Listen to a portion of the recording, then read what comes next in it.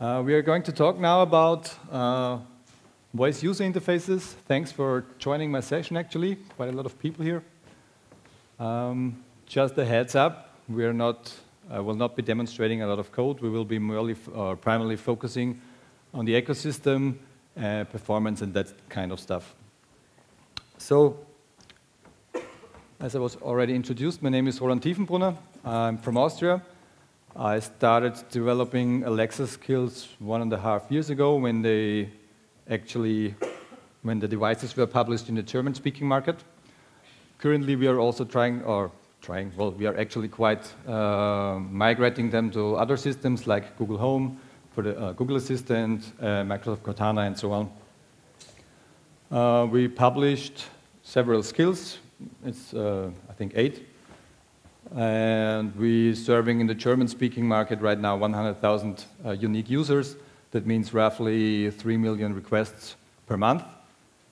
And just as a comparison, Nick Schwab, the founder of Invoked Apps, he's also an Alexa champion and started to develop in 2015. He actually published his numbers in December, and he was serving 2 million unique users in December only. So there's actually quite a huge potential in this market. So, what are we going to talk about? Well, first I want to show you what's possible these days. I want to show you how you can get actually involved. Then I will give a broad overview of the speech recognition pipeline, the components, and then we really do a deep dive into Alexa, in one of my Alexa skills. And then afterwards, we will talk about the learning and improvements you can do there. So, market situation. Well, the big companies like Google, Amazon, and so on are actually quite pushing this whole topic. I'm actually quite astonished that they are not more present here in this, on this conference. I mean, the whole voice topic in general, or the assistants. Furthermore, IBM joined this topic a long time ago. Microsoft Cortana, they're actually doing quite well. And I also wanted to give a shout out for Snipes. It's a rather small company from the US, and their focus is mainly on privacy. They also have the speech recognition part, the natural language understanding part, and they actually open source their stuff. So you can check it out.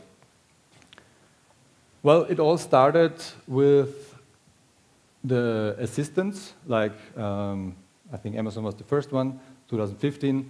Currently, it's all about still the smart speakers. I don't know if you actually followed the news more or less in this area, and I think next year we will also be talking to our coffee machines, we will be talking to our cars, and to our refrigerators. I see really no idea what a conversation with a refrigerator is like, but we will find out soon. So, and these numbers don't include mobile phones. So yeah, those are quite approximately will be a lot of new devices, new products that will include the voice user interface and assistants. We also saw it for one of our early skills. It's called Would You Rather. It's a simple language game. It was one of the first skills, and it was first promoted by Amazon in August last year. And then we got another promotion in December, and there you saw that actually a lot of new people bought an Amazon Echo at their home, and that there are a lot of people joining. Furthermore, you have to know that there was a survey done by VoiceBot, and they found out that actually just 50% of the smart speak owners know that there exist third-party apps. Okay, so half of the people actually don't use third-party skills at all. That means there is still even more potential. Actually, a question I forgot to ask: how many of you guys do actually have one? Yeah, that's okay-ish. Not that many yet. Yeah.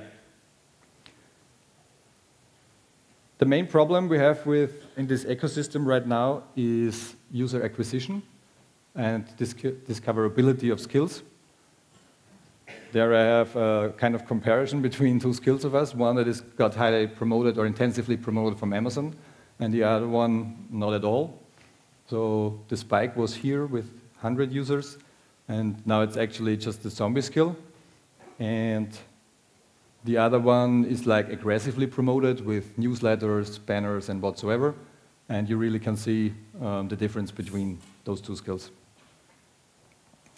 But it's a huge problem, and we haven't figured it out yet. People trying to approach it differently. One is trying to create some sort of network where you can promote skills. However, Amazon, for example, is really don't want any advertisement within their apps. There was actually one startup which closed this year. They wanted to give developers the possibility to play ads, but Amazon just shut them off immediately when they heard about it. So, yeah, discoverability is actually quite a problem at the moment, if you're not promoted by Amazon. Yeah. So, opportunities for you guys. Of course, there are like APIs for in-app purchases, like with mobile apps. Alexa actually, or Amazon just launched it like 1 month ago. Google Home, I think, already has it since 1 year. But furthermore, they're investing actually a lot of money in terms of developer rewards. Amazon, for example, has this developer reward program, and they started it in June. And the first contacted us in June, and there you have the possibility, if you have a skill that gets a lot of traction, has a lot of unique users, and actually high engagement, then you can earn money. So they will tell you in the middle of the month if you had enough usage last month, and then you can get like $200 or up to $5,000. There was even, I don't know who it was, but one of the developers actually earned through this $100,000 last year. The problem is, you can't really build a sustainable business model on this kind of stuff, because Amazon maybe pays you, Amazon maybe doesn't. Yeah. For Mike's skills example, for example, we got a lot of payment during November, December, and now it's actually flattening again. So yeah, not sustainable at all. Or not predictable at all, at least. Furthermore, they have a lot of competitions. Right now, there is the Life Hack Challenge for Amazon. The winners can get between $5,000 and $20,000. So I actually recommend to try that out and commit a skill. And furthermore, yeah, different kinds of prices. And Google Assistant or Google has not the same strategy. They're actually trying to build a sustainable ecosystem, and they focus more on startups and invest in startups that build up on the Google Assistant. So quite a lot of opportunities actually. If you build these kinds of skills, actions, and so forth, you can actually also get credits for Google App Engine or the AWS. So you don't have to pay for the whole infrastructure neither. Right. Technical pipeline, like in a very broad view. How does it work? First, the sentence like Alexa, I want a table for 3 people tomorrow at noon. First, there is the hot word detection or wake word. That means the smart speaker actually has to know that you're talking to it. So for Alexa, it's obviously Alexa or computer or Echo. For Google Home, it's OK Google or Hey Google.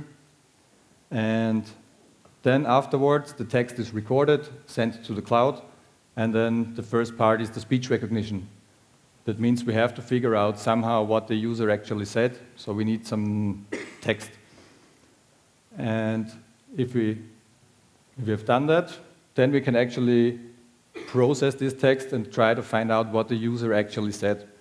That's actually also used by chatbots, the same pipeline. I mean, for the natural language understanding part. So I was curious how well we are doing in that area, actually. So automatic speech recognition is quite good at the moment, actually. The performance increased very dramatically in 2010. was the time when the first papers were released using deep neural networks for tackling these kinds of problems. So automatic speech recognition has different parts, like creating acoustic features, creating the acoustic model, the language model, and they tried deep neural networks for each part of those. And you can see actually for Nuance, it's a company since, it's around since 20 years, and it's like writing notes and that kind of stuff. And their performance increased quite well during this time. And Google claimed that they now have roughly word error rate of 5% for the English language. But I think that's in the best kind of case, you know. Furthermore, it's quite difficult to compare the companies because everyone uses their own data set. Google, for example, I saw in a paper that they use the voice search queries, transcribes them, and then afterwards using YouTube videos to add additional noise and that kind of stuff. And then they train the model or the system with it. And they definitely use a different approach than Amazon, for example.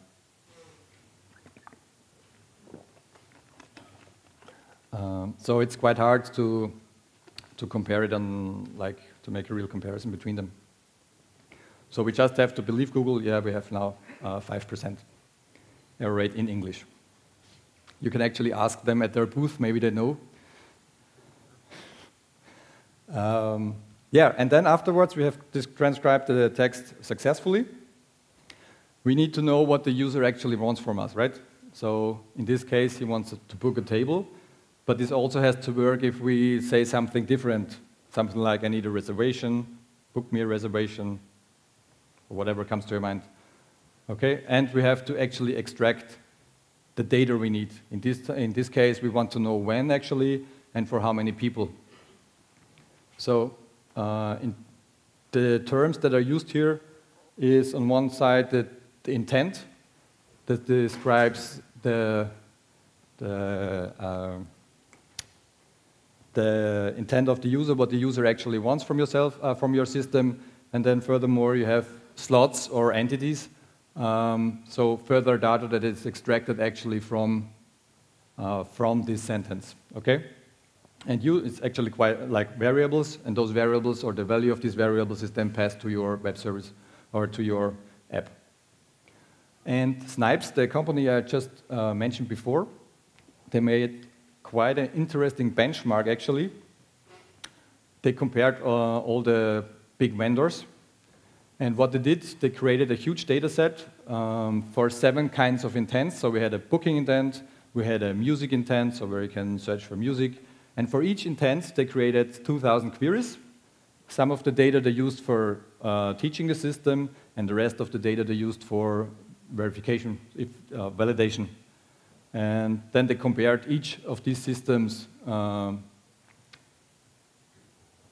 And this is API. It's the former name for Dialogflow from Google. They were actually a startup and was bought by Google. Louis AI is from Microsoft. WeAreDevelopers is from Facebook, and Amazon Alexa. Right, and so what they checked for is actually the right intent called? So did the system actually realize what we want from it? And if it has the right intent, was it also able to extract the right data? And yeah, actually I think, I don't know, I was expecting a bit more, to be honest. But still it's quite good. So what they did, they averaged on one side the precision, meaning did we get the right intent, and how well was the data precision, the extraction. And then they just took the medium and calculated the F1 score for each of the system.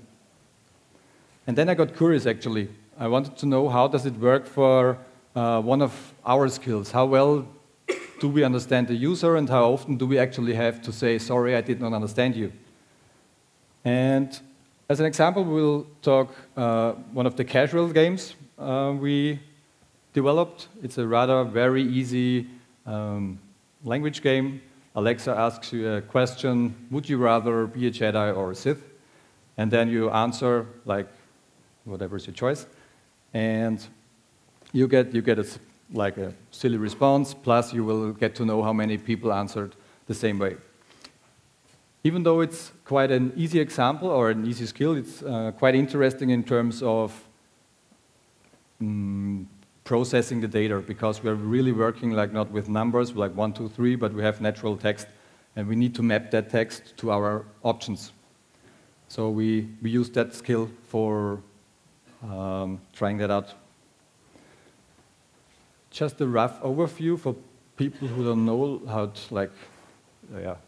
kind of works. So you talk with your Echo device. I would rather be a Sith, obviously.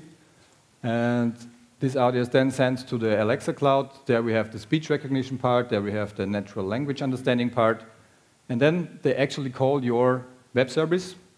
It's just JSON. You get JSON. You send back JSON.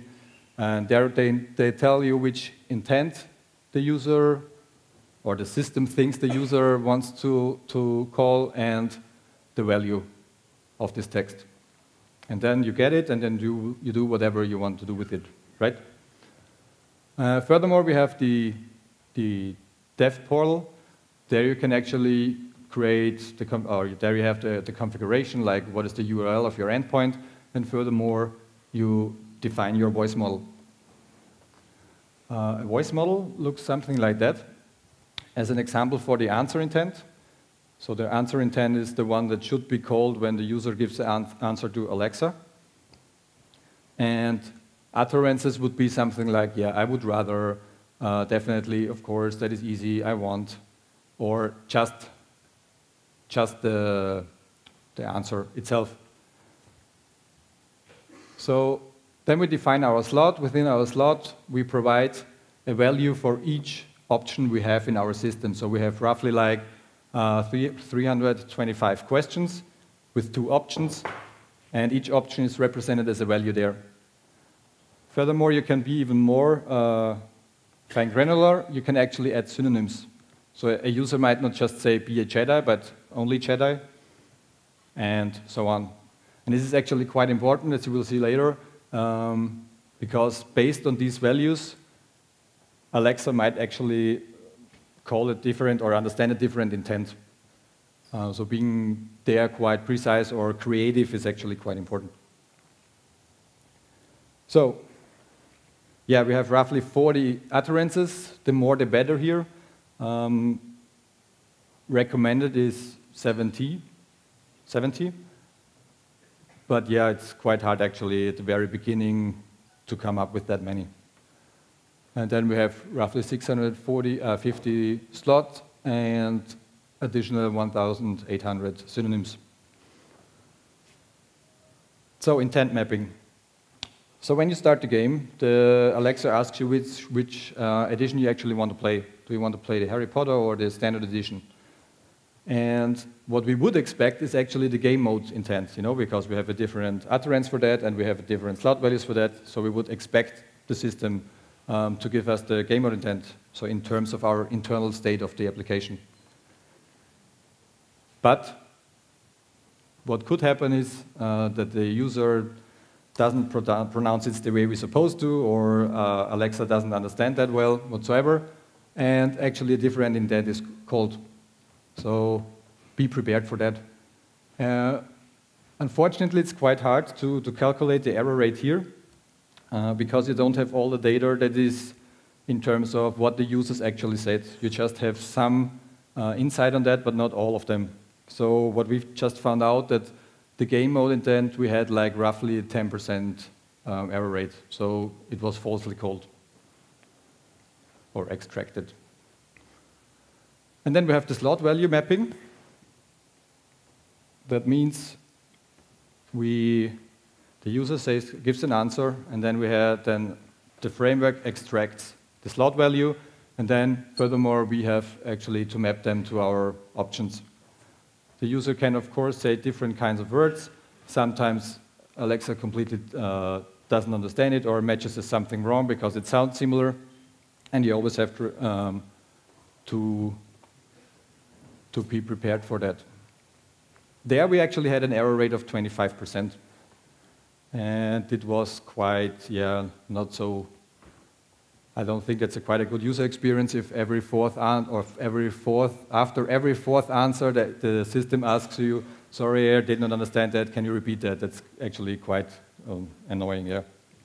And so we started to dig deeper, actually. So we extracted like 300,000 data points and see how our matching went. And some of the findings, at least it seems like users are pretty, how to say, lazy. They don't use a lot of words. They don't use a lot of words to interact with your system. So they used just like 25% used the word like I would rather or something like that, and 65% or 60% just used maximum 1 or 2 words. Furthermore, we also saw that unfortunately the matching rate for one-word answers was quite bad actually. So we have 50% match rate. It's like guessing, so we could like just say whatever, like not really good. It actually increases quite far. But as we saw here, users are lazy, and unfortunately, this means we are more in that matching rate. And we dig a bit further, and there we saw actually that the longer the question, that was actually quite interesting, the longer the questions, the more words the question had, or the answers, the worse it got, actually. So the more complex or the complicated our question is, the more the user struggles with answering it, or at least the system itself to catch an appropriate answer.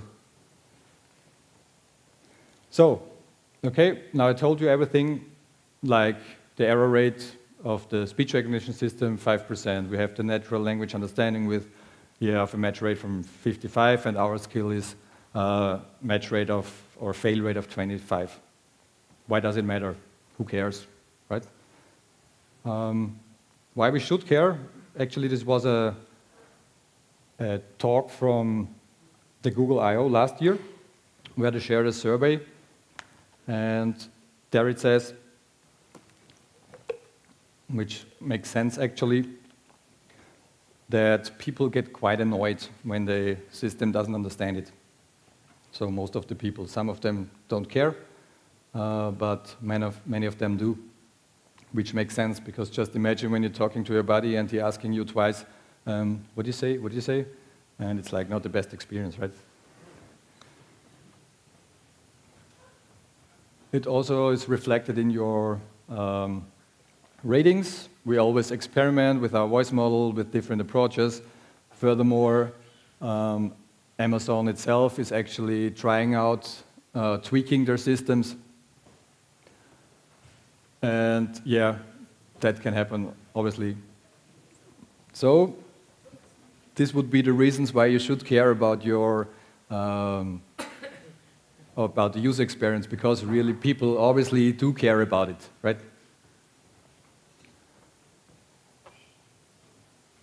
So improvements, what you can do. Actually, what we actually really ignored was the voice model at the very beginning.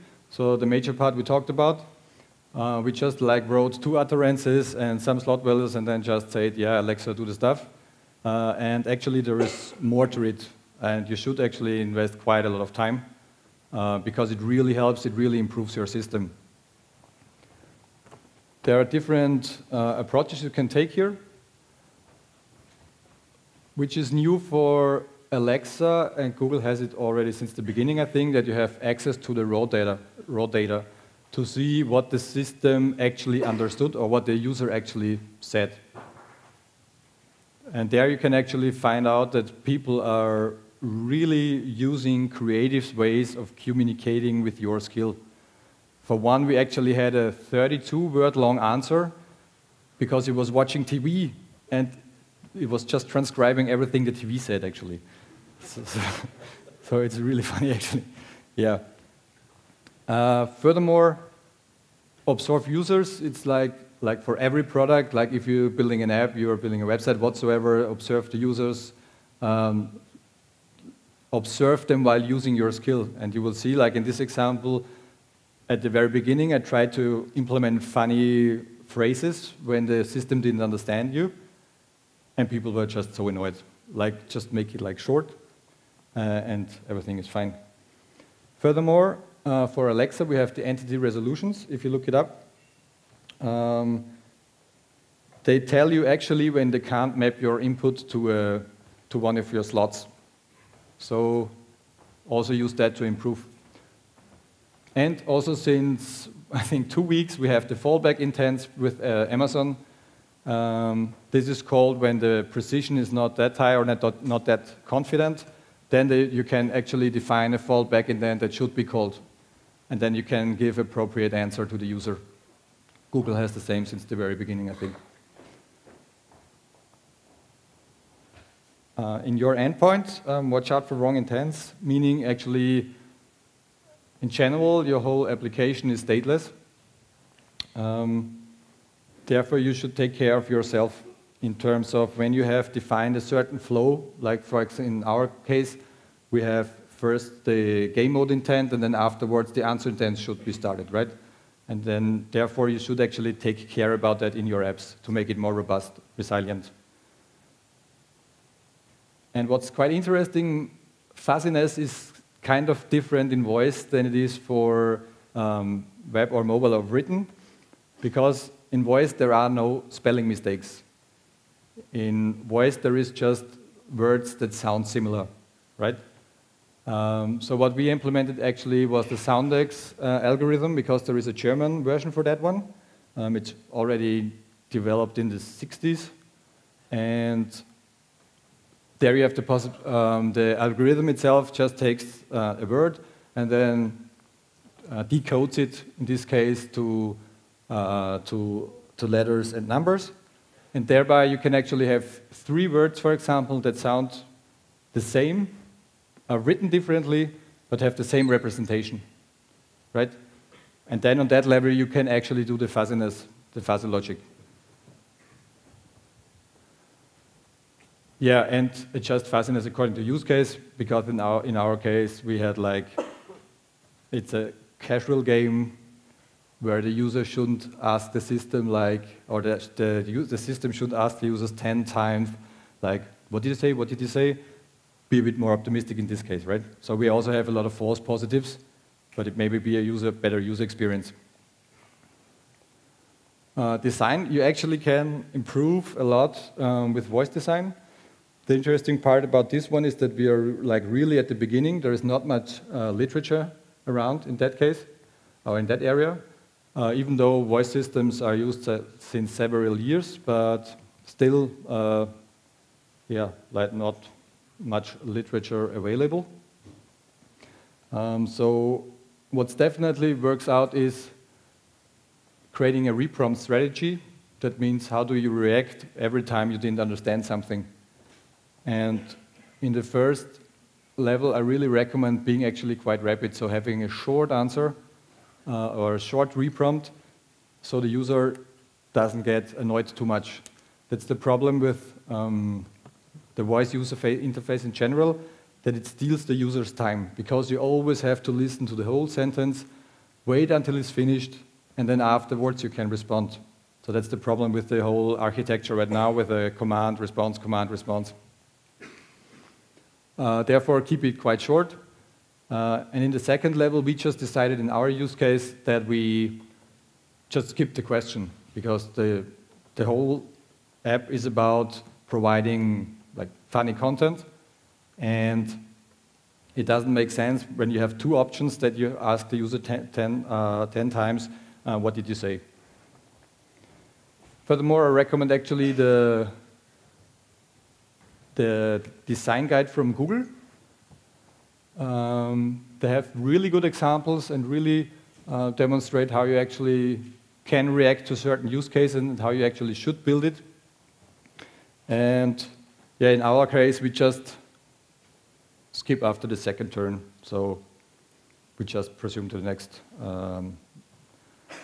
next question. Furthermore, like with code, keep it short. That's actually something I think every voice app developer will tell you. At the moment, just try to keep your output short and simple. You saw that also in the data that when we had like short questions with short answers, the match rate was quite well. It was between 80 and 90%. So it's good enough.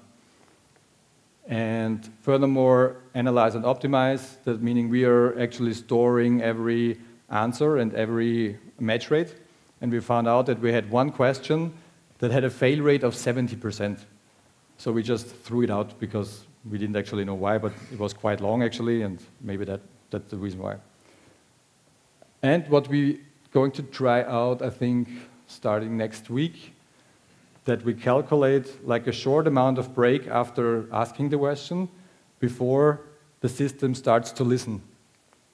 Because we think, so that's like an hypothesis based on the data, that the longer the question, the longer the user needs to process it, which would make sense, right?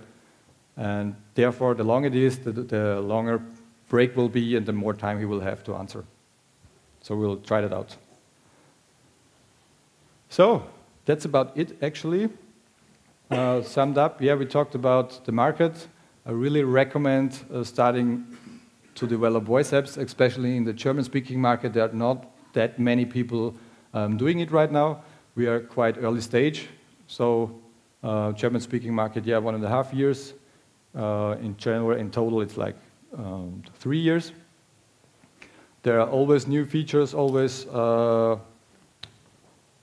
new technology, always new ways how you can contribute, and there's also possibilities of making some money. Furthermore, I highly recommend, or a shout out for the Amazon Alexa Slack group. They are really active. It's the biggest one right now. There's also one for Google. If you have any questions, of course, now afterwards, but anyways, you will find me there. And please just write me some lines and I will be happy to help you out. As the other folks there did. So they are quite experienced developers. Nick Schwab is hanging out there, and a lot of other guys.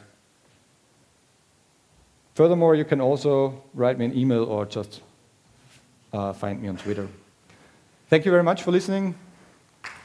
Have a nice last day.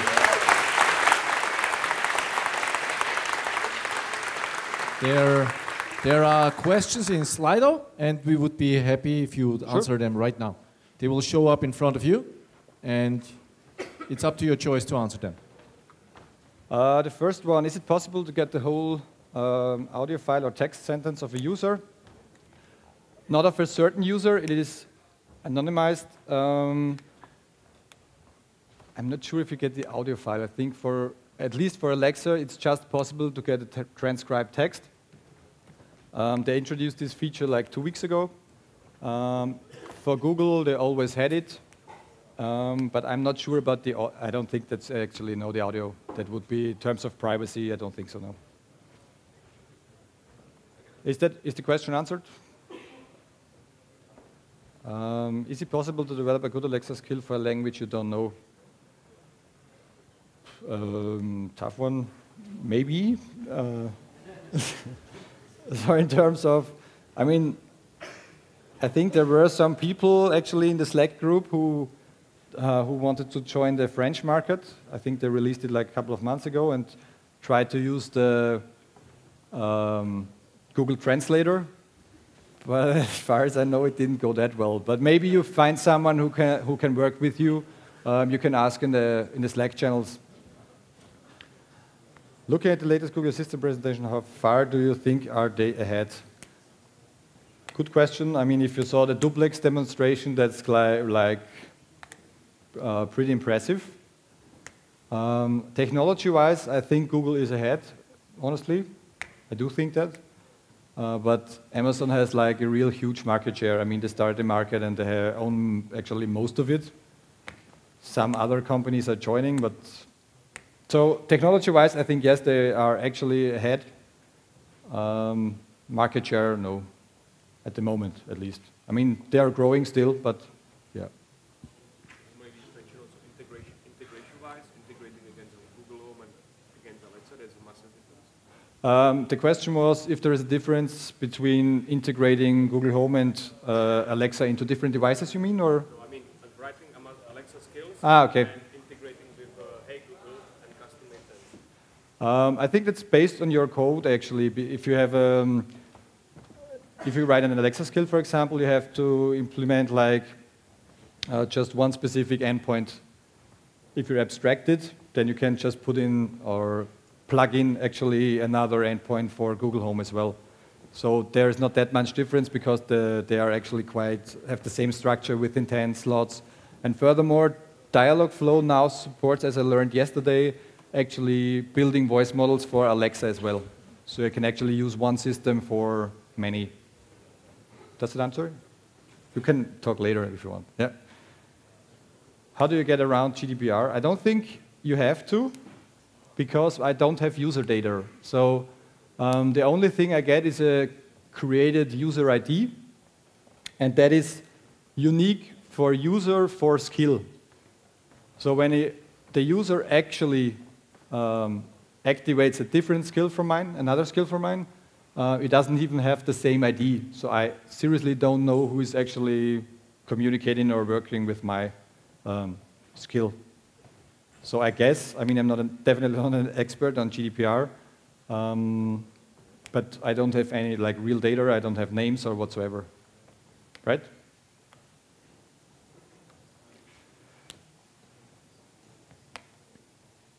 Could you use machine learning on the recorded answers to improve the system and reduce the fail rate? Maybe, but I mean, you don't have recorded answers, you just have text. Honestly, I don't know if it's like a big enough of a problem to use machine learning for.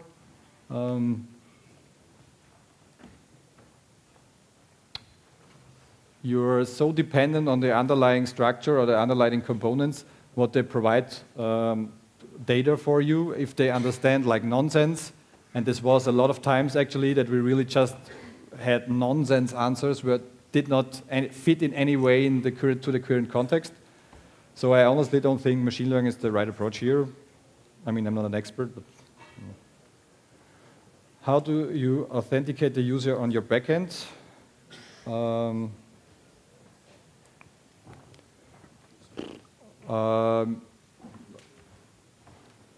do you? Depends on the use case. I mean, you have an API for that one. If you want to give the user the possibility to create an account with your app, then you actually can do that. Otherwise, you just use the skill ID you got. But so far, we didn't authenticate the users at all, actually. So we just had the user ID and that we stored in the database, and whenever the same user came back, we just searched for it. Is it possible to mix German and English in one skill? Yes, it is possible, actually. It's just you get in the request from the Amazon framework, and I think Google as well, which would make sense, you get a local, which language is actually like calling, or which language the language of the user. And then you can just say, okay, if it's German, get that response. If it's English, take that response.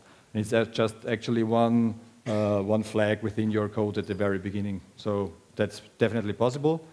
But you have, of course, to provide the output for both languages.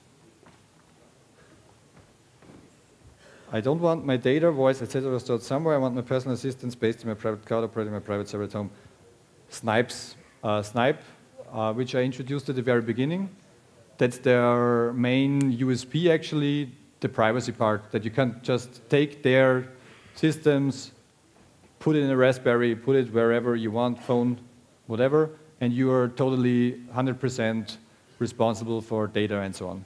So I would recommend this solution, actually. Where's the real opportunity for development on this ecosystem? The real opportunity. Well,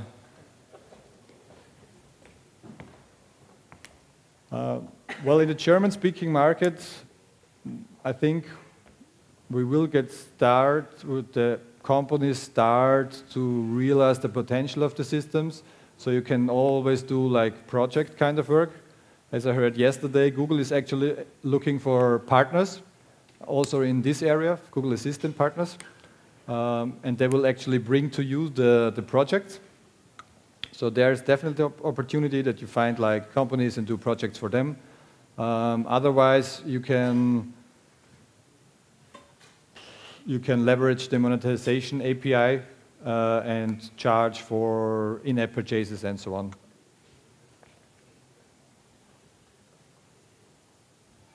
Last question. Last question.